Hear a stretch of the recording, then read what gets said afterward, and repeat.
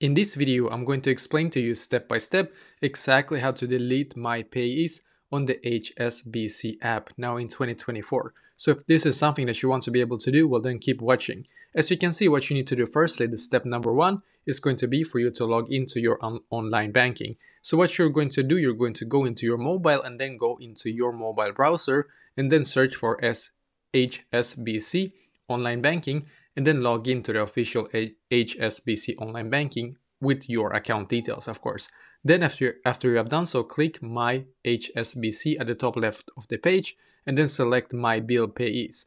And the final step, click on the three dots to the right of the specific payee and then select Delete.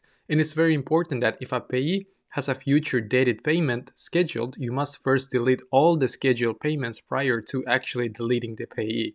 So that is basically exactly how to do this, as you can see.